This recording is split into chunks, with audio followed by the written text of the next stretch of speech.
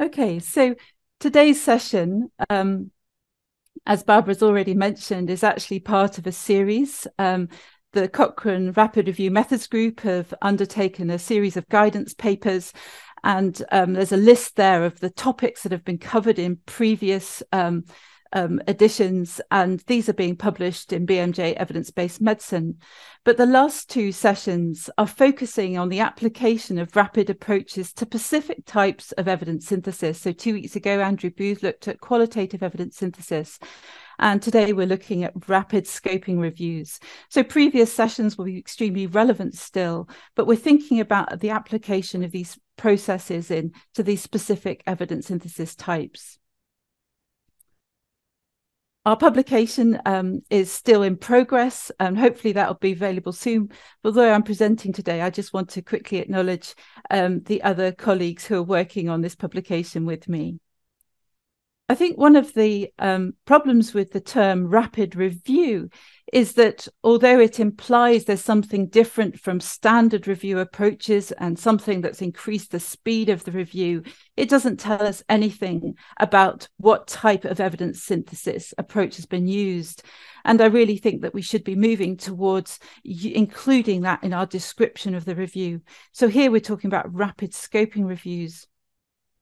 And the reasons for that is that some of the processes in these different types of review may be different in terms of their time resource. And it may be that rapid approaches might impact those reviews, the way that they're done and their output slightly differently. And in this session today, I'm just going to be focusing specifically on the processes of question formulation, searching, data extraction, and reporting in scoping reviews. And I just wanted to start, for those of you who are perhaps not familiar with rapid reviews, but to start with this definition from the Cochrane Rapid Review Methods Group. And it's a definition that's really, we've seen these definitions evolve over time. I'll just give you a moment just to read that through.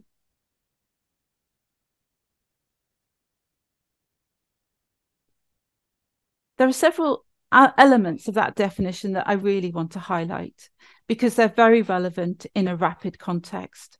And one is the very close working that you do with your commissioners, and they may be involve a range of knowledge users, but your commissioner will be usually thinking about how that rapid review is going to be applied in a particular context. They're very tailored to support a specific decision.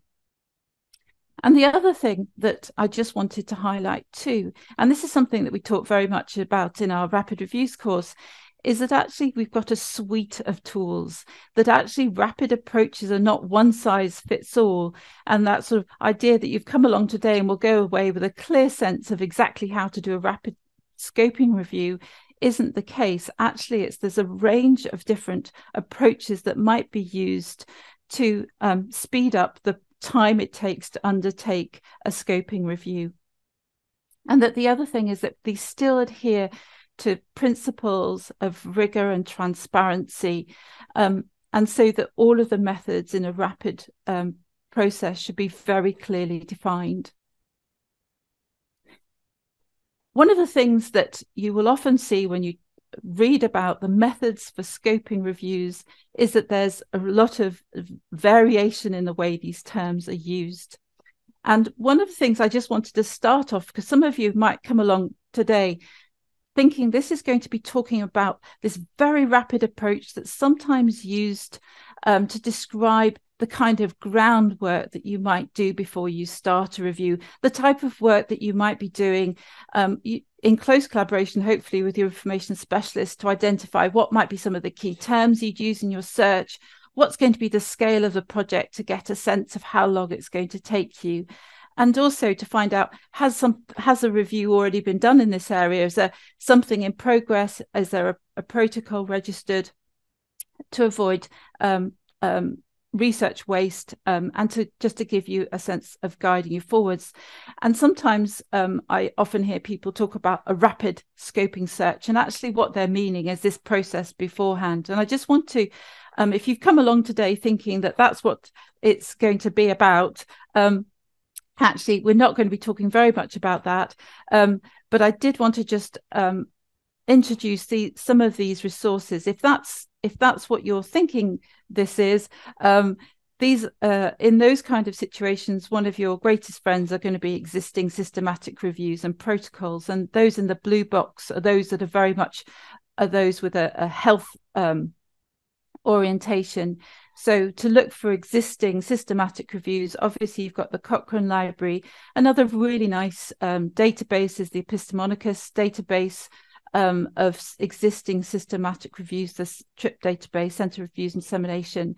Those other ones at the bottom won't have a health focus so much. So the Campbell Library, obviously, if you're looking for reviews in international development, education, social welfare, and so on, environmental sciences, and obviously Prospero, a site for where people will register their protocols. So these are going to be your friends if that's what you're looking at, your very rapid piece of work that's going to prepare for a subsequent review. And we often see that. So this is a lovely diagram that I wanted to include from Sandy Oliver.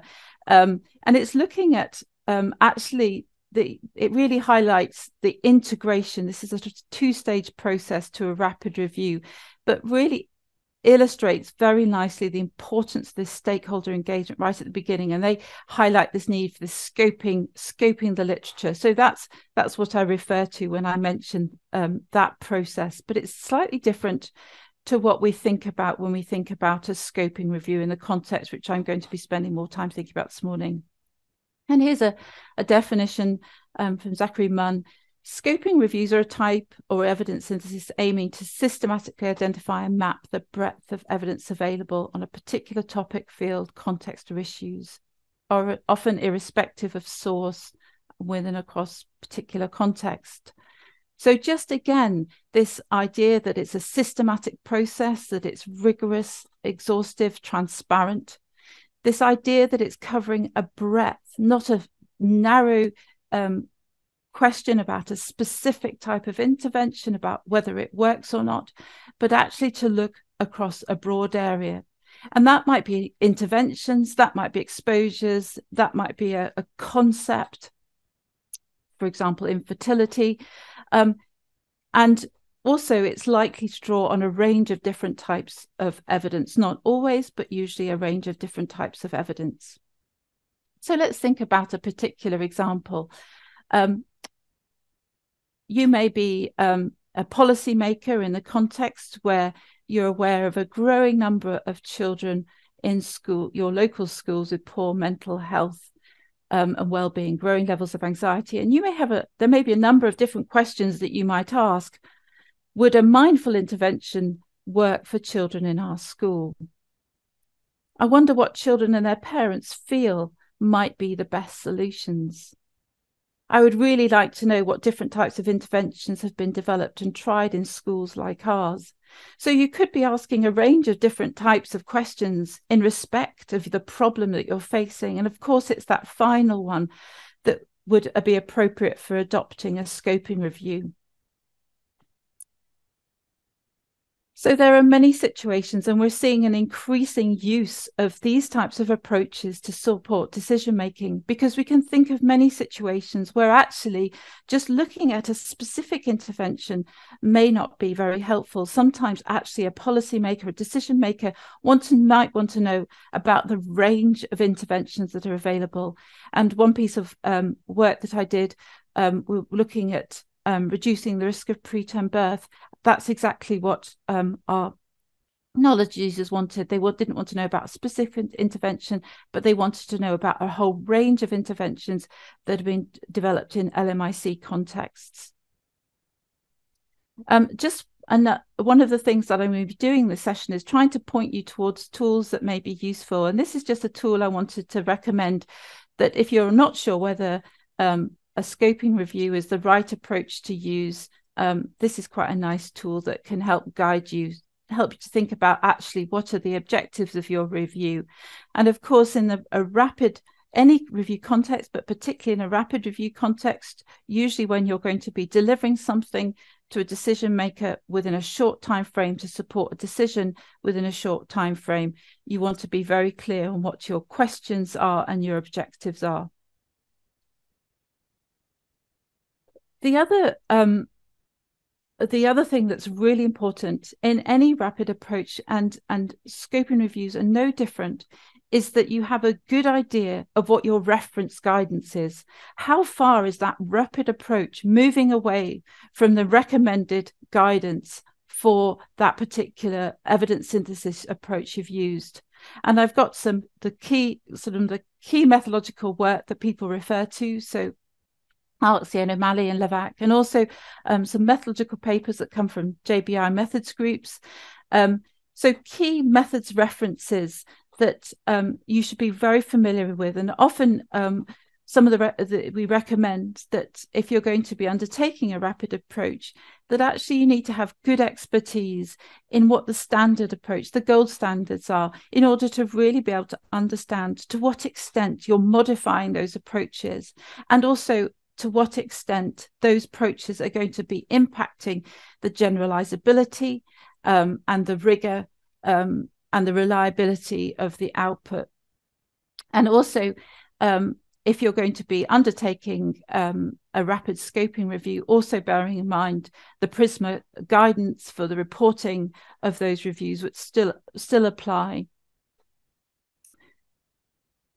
I'm including at the end of this session, there's some lists with all of the references. So all of these references are available on that as a resource for you. I also just wanted to introduce the idea of the big picture research review family. Scoping reviews are not the only approach that's available to us as reviewers to use when we're trying to introduce or cover the breadth of a topic. So we've also, and some of you may be familiar with mapping reviews, evidence gap maps, mega maps. And this is a visual that Saran White created that I've modified. We can also see other types of other names appearing in the literature, focus scoping reviews, for example. And we've kind of use the term big picture review to cover this collection of approaches that we're seeing emerging. And they're emerging because they have real value in supporting decision making. We've tried to look in some more depth in these different types of different terminology and how they're used. I don't want to spend very long on that today, but just to introduce the idea that there are a range of approaches for trying to create and address broad research questions. One of my colleagues in that work, Danielle Pollock, worked with JBI. They created this really nice visual based on that, and I hope a version of this will be in the paper that we produce on rapid scoping reviews. But just to highlight this idea here now. This is some proposed approaches for how we distinguish the difference within these types of methods that are addressing broad research questions. But the number of studies that you might see, and this has relevance a bit further on when we're looking at our processes of data extraction, but these types of approaches usually have a lot of studies, not always, but usually will have a large number of included studies. And that obviously has an impact in terms of the time that it's going to take to gather your data and to report it. I've tried to, I've adapted a table that Kangaroo created some time ago to think about what are the very broad and generalized difference between a standard scoping review and a rapid review. In both approaches, you're going to need to have a team working together. And one of the papers in this series looks at team working. But in a rapid context, having an experienced team that are able to work quickly and closely together is particularly important, with regular dialogue with commissioners. Again, some general ballpark timeframes. Now, obviously, these can always vary considerably, but a big picture review might take about a year. And there are various estimates regarding how long things take, but I don't think that's an unreasonable length of time And certainly some of the evidence we have is that that's how long a big picture review can take. Whereas quite often a rapid approach might require that a big picture review, a scope review, mapping review, gap maps done in considerably shorter timeframes. Often there is scope and a standard approach to address a range of questions, whereas in a rapid approach, the number of questions and specificity might be much tighter. We'd expect a standard approach to be exhaustive in terms of searching, whereas in a rapid approach, we'd expect to see some limitations. The data extraction is likely to be much more in depth, with an emphasis on thinking about knowledge generation rather than in a rapid context, this tailored approach to addressing specific commissioner needs. And it may be that actually rapid reviews may not always get published, they may remain in the grey literature. One thing that we're seeing is the increasing use of the phrase rapid scoping reviews. This is just looking at some results, looking at the use of that in titles. And I think that that's not only that we're seeing more and more scoping reviews taking place. I think some of this is relating to the impact of the PRISMA guidance on reporting. Andrea Trico and team did a scoping review of scoping review processes. And one of the things that that review found was actually one of the problems is quite often there is a lack of reporting. And so quite often, say the process of title abstract screening, 23%, these weren't reported. The full text screening, again, often poorly reported, and likewise the methods of data extraction. And I think that that's where we're seeing the impact of the reporting guidance improving. And so when review teams are having to undertake a review in much shorter timeframes, perhaps modify what our recommended approach is, we're seeing the evolution of the terminology. And so we're seeing the use of this term more often. So it's important to think about, well, when would you consider a rapid big picture approach? Well, obviously, there's urgent clinical scenarios. And one of those peaks in that graph I just showed you reflected the growth in the use of rapid scoping approaches during COVID. And in fact, we undertook a rapid scoping review and had a 6-week period to complete that piece of work. It may be that there are emergent issues, for example, the growing public health concerns around internet gambling. So it might not be an urgent clinical scenario. It might be a growing awareness that there's a new problem that needs policy decisions. One of the things that we always include in our rapid review course is the perspective of policymakers, that quite often they're working with very different timeframes than those of us within the research community. And when you're working closely with your policymakers in undertaking a review, it's understanding for them 2 weeks might be a very long time. So just being aware of that and cognizant of those sort of timeframes. And sometimes we see rapid review approaches adopted because there simply aren't the resources to support, for example, the salary costs of a year's review. So those may be some of the reasons we might see a rapid big picture approach.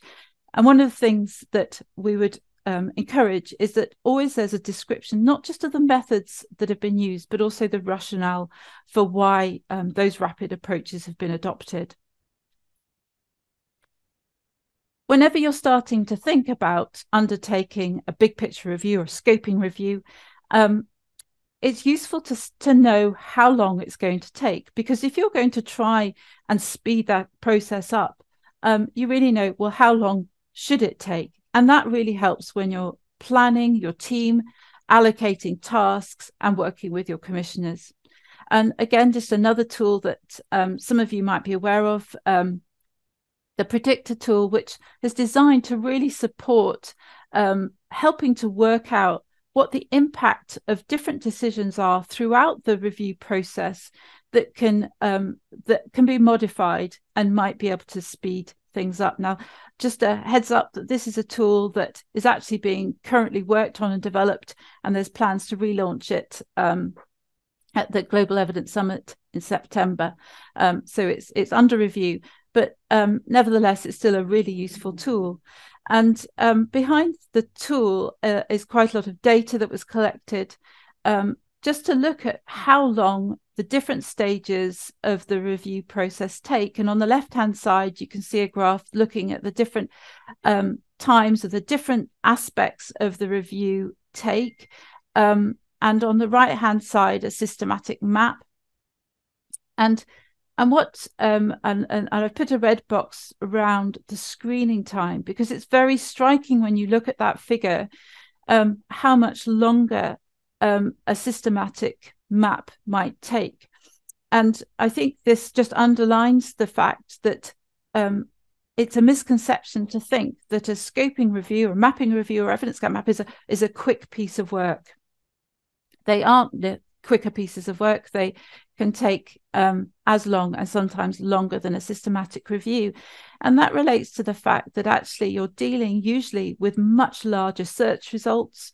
And Hadaway and Westgate, when they were doing this work, found that on average the number of results to screen in a mapping review would be about 22,000 compared to 12,000 in a systematic review. So usually much larger quantities of results to screen through and also consequently code.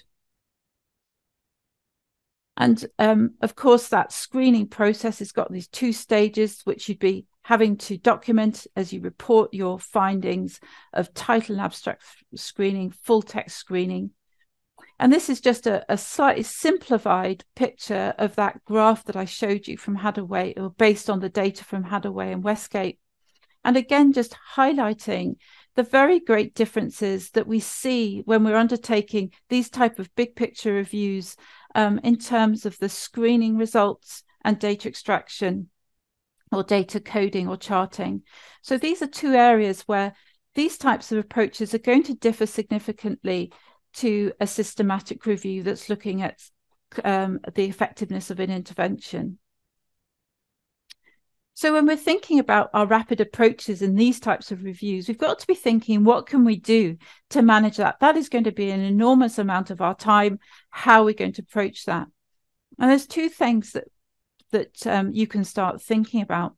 First of all, one of them is to think about, how do you reduce the search yield? What can you do to reduce that expected number of 22,000 to something that's going to be a little bit more manageable in the timeframes that you have? And also then, once you've got your results, what might you do to be able to speed up that process of screening? And this is where actually that planning and having an understanding of how long things take is really useful, because if you know how long something's going to take and you know how long you've got to do the review, you know how much you've got to reduce that time by. We like to think of our reviews as moving through these very defined stages where we define our question, we do our search, we go on to our screening, and they're nice little boxes. But certainly when we're thinking about big picture reviews, scoping reviews, mapping reviews, evidence gap maps, there's often this much more iterative process where actually there's a certain amount of defining the question, doing a bit of searching, perhaps even starting screening, and realizing that there needs to be further refining of that process. So although we might like to think they go in these very, and for purposes of rigor, defined stages, the reality is that quite often there's a certain amount of iteration around of these approaches. And there may need to be a little bit of going through. And in fact, when you read some of the literature around the methods, this goes and extends into data extraction. There may be a process where there's a certain amount of exploring the topic, understanding the topic, communicating those areas of uncertainty, either extending or narrowing your searching. And quite often this actually isn't documented, but this is an unusual paper, this paper by Sager and Piston, which is a lovely paper, which talks about the interplay of these informalities. This was describing the process where they were looking at educational interventions to reduce suicide.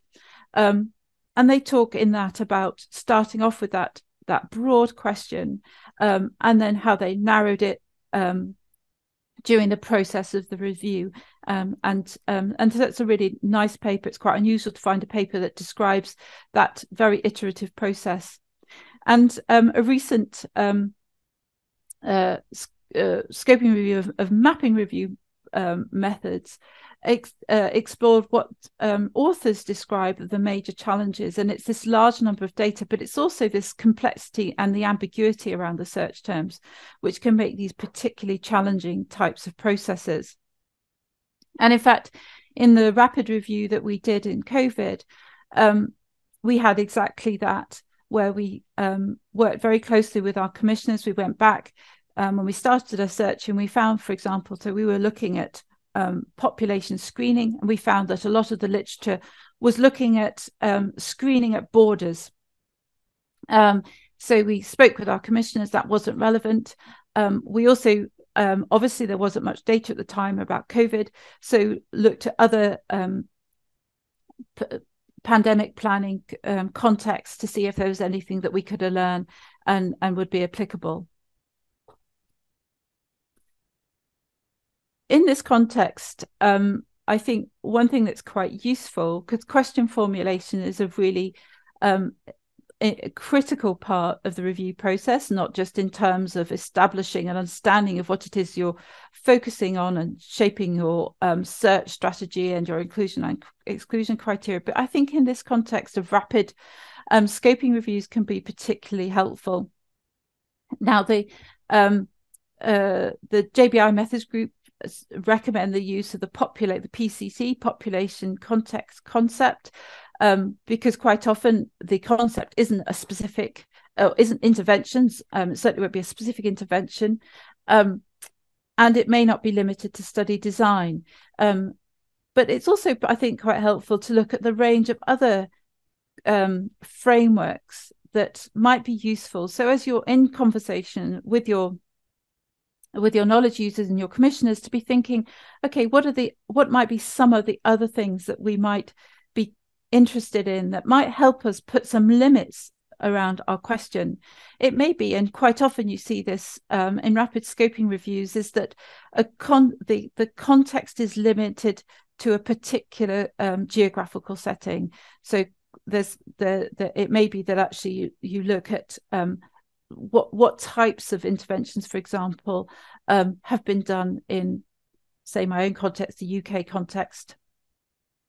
And you might apply those kinds of limitations. And of course, those will be discussions that you have not just with your commissioners, but also with your information specialists, and then be seeing if which of these you can apply to impose some limits so you reduce your search yield. So just some key recommendations at this point. Anticipate that there will be a lot of work at this stage. It's a particular challenge for these types of reviews, and that the screening is going to be a large portion of your time. And make sure that you're always communicating those decisions with your commissioners. And this is a place where actually don't scrimp on your planning time. So I just wanted to look at some of the approaches. There's a really lovely piece of work by Michelle Haby that looks at all of the range of different rapid approaches that we might use in, she applies it to sort of systematic reviews, but thinking about applying these. And always, whenever you're looking at a rapid approach, be thinking, what is the balance? To what extent is this going to, is it going to increase the speed significantly to justify what might be the increase in the risk of bias and error? And one approach that we see often used in scoping reviews is the use of a single reviewer screening or limited dual approach. And again, coming back to, if you're planning these types of review, it's really important to have an idea of how long something's going to take. And there's tremendous variation, of course, around each of these, and they're going to be influenced by the complexity of the review. But it may well be that you can have a rough idea of how long some of these tasks going to take, Barbara's written a scoping paper which has just collected together some of the evidence that we have about how long these different stages might take. And quite often in our rapid review course, I ask, well, how long would you anticipate it would take you to screen, say, 1,000 references? And most people who've undertaken reviews will have a sense of how long it might take. And I don't think it's unreasonable if you've got 10,000 titles and abstracts to anticipate it taking sort of 4 to 5 weeks. And that's with reviewers who've got an entire day and no other commitments during their week just to focus on it. And of course, the reality is that most of the time you don't have that sort of level of resource. But when you're beginning to plan in a rapid context, being able to map out these different stages and anticipate planning in what sort of staff resource you have, how much time do they have, allows you to be able to get a sense of how long something is going to take, and therefore what decisions you might have to make to shorten that if you've got to deliver a review within a very tight time frame. So as I mentioned, one of the things that we often see is actually cutting out a second reviewer checking. Not only does it mean that you're taking out the time to resolve differences, but obviously reduces the resource cost as well. But we know, and I'm not going to go through all of these, but we know from the evidence that actually these processes frequently lead to error. And in a context of a scoping review or a mapping review or evidence gap map, it may be that you decide actually we can afford to miss some. And this again is a conversation with your commissioners, and being able to convey that yes, we may miss some studies, but actually the overall picture will still be sound. We're happy to take that risk. But there might be, and this is one of the dangers, I think, for these types of reviews, when you're going to single reviewer screening, it may be that actually there isn't clarity around your criteria, and without checking that, it may be that that actually something very a decision is made that's not clearly understood, and actually it distorts your overall big picture in too great a way. The time where missing studies actually really matters is if you're undertaking, and this is an evidence gap map, the interactive visual tables where the evidence is plotted onto them. We undertook this work as a precursor to a systematic review. We used this work to identify where the systematic review needed to happen. And we used this search and the results of it and our screening as our those then form the foundations. We took the RCTs from that we'd identified, and we used those in systematic review. And here, missing studies would have really mattered. So the idea that of the risks that you take in missing studies will vary across the different types of review that you're doing. And again, being cognizant of that and planning that in. The recommended guidance from the Cochrane Rapid Review Methods group is that perhaps to think about dual and independent screening right at the beginning. And this is something certainly that helps avoid that situation I've described, where you run the risk of a misinterpretation of some of your inclusion and exclusion criteria. This is an approach that I've used in a couple of rapid scoping reviews, which has actually been able to increase the team size, that you have several reviewers. And this might be something that you can do and consider. What I would say is that it requires quite a lot of management and making sure that you're consistent across all of your reviewers. Just a couple of tools to mention: Covidence and Epi Reviewer. So these are tools that can be extremely valuable, particularly in the context of managing a team. And this is just a screenshot on one of the reviews I did, and you can see the number of people that were involved. This was producing an evidence and gap map, but it allowed us to work with a large international group and to manage that using Epi Reviewer.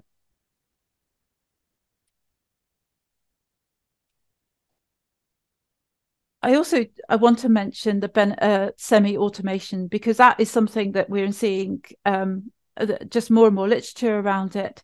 And there's a lovely paper by Ian Schmilt looking at the use of semi-automation study selection called needles in giant haystacks. And they were looking at the results from a massive scoping review that they were doing. And certainly there are possibilities of using semi-automation, and these are ways that actually the most likely includes, if you like, come like cream to the top of your list. They're ranked and the likelihood of them meeting inclusion criteria. Just a note of caution, that quite often when we're looking at when we're scoping a topic or we're interested in those things that are the outliers, if you like. We're wanting to explore how concepts might be used, for example. And so sometimes actually something that's just looking at things that the machine is learning to pull up things that are most like the last thing. Actually, when you're trying to get that big picture, you may not necessarily want it just to bring up things exactly like the one before. You're wanting to get a breadth of it. So just these approaches may not always work quite so well. There's a list of tools, and of course, Confidence and Epi Review are available for free for Cochrane authors. And we can see that there are some real-time savings that can be used, maybe not always as great as you might think, but also that the results that we're seeing, they're not always consistently good across all types of reviews. Particularly, there may be very heterogeneous topics, and it may not always work. So just to be cautious, they're not the answer to everything. The other thing in a rapid context, to just become familiar with these technologies before using it. Rapid contexts are not a good time to learn how to use a new software. Consider the implications of missed studies for the review and discuss with the commissioner, and then report how machine learning has been used in that review. And I just want to move on to thinking. So we've looked at our question formulation, we've looked at screening, and I just want to think about the process of data extraction. Quite often it might be called charting or coding. And again, we see quite commonly the use of single reviewer data extraction or partial dual extraction. And we know from the evidence that single reviewer extraction is likely to result in errors. We know too that sometimes using more experienced extractors possibly can expedite the process in some ways. And we know that there's certain types of data that often there's more likely to be errors. So with this understanding, we're just going to think a little bit about how this applies in rapid scoping reviews. Within this breadth of approaches, we can see quite a lot of difference. And I showed you at the beginning this idea that there are some approaches, in particularly mapping reviews, where you might have a large number of studies included. And you'll see some scoping reviews which perhaps have a smaller number. And the depth of data that is extracted may vary considerably. So it may be that so one of you may be doing a review and you might be looking at, well, which country, what study design, and which country was that study undertaken in. So it might be quite easily extracted surface level. But you might be looking and interested in something that's more in depth. How is a concept used?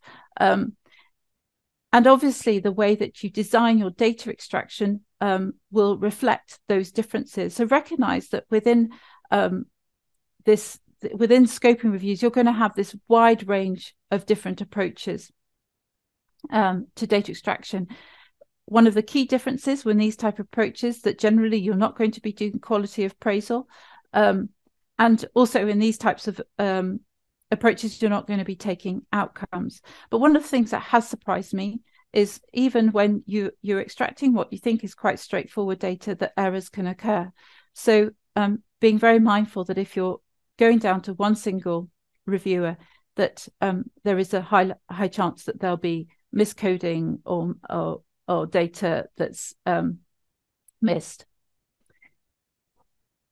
One of the things that is really critical in a rapid context is being sure to align very carefully how much data you're extracting. And I think of it in terms of, quite often in terms of the buckets, particularly when we're thinking about evidence gap map, these types of approaches, where actually you've created a coding tool, you're expecting to allocate as you're extracting directly into that particular coding category. And you want to, in a rapid context, minimize your number of buckets. You really want to make sure that the data you're extracting is critically important for addressing the questions and the objectives of that review. And then equally important is to test it and make sure that there's good understanding. And here's just an example of a data extraction tool. This is one I've created in EpiReviewer. This is a review that we were looking at the impact of air pollution on children's health. And so creating the categories. So when I was talking about buckets, I was referring to this. But bear in mind that these types of data extraction tools may be quite different. And you may be extracting text-based data. Just a new little tool. Again, this is available in EpiReviewer that I think is quite nice. It's a clustering facility. So quite often when you're beginning to think about, to perhaps explore how you might create categories to frame your data extraction, so this was just some data on internet generational interventions, and it will automate it. It will create these clusters for you. That's just quite a nice little tool that I've experimented with but haven't actually applied, but something that could be quite useful, certainly in a rapid context where you're discussing with your commissioners what sort of framework you might want either for extracting your data or for reporting. So just some key recommendations: limit your data extraction to the most important data fields. And of course, that does have impact for the generalizability of your finding. And just some and ensuring that continued engagement with your commissioner. So you don't get to the end and discover actually, for example, they're interested in health service use as one of their outcomes, but they wanted you to separate primary and secondary use, for example, and you got to the end and haven't done that. So that early and regular dialogue. And just finally, just a quick thought about findings, because this is reporting findings. This is again an area where these types of approaches in a scoping review, your presentation of your findings may look quite different. A lot of description of perhaps quite a lot of data. And if you're again going to be using software to present visuals, working carefully, making sure that you have the skills within your team for that. These are just some visuals. So Danielle Pollock's written a nice paper looking at some of the visuals that might be used in scoping reviews.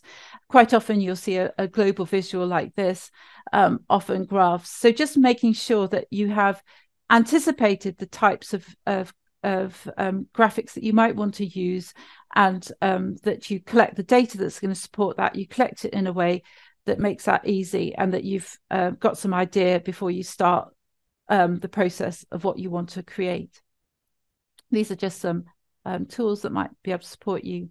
So to conclude, scoping, mapping reviews and EGMs are not quicker than other types of evidence synthesis.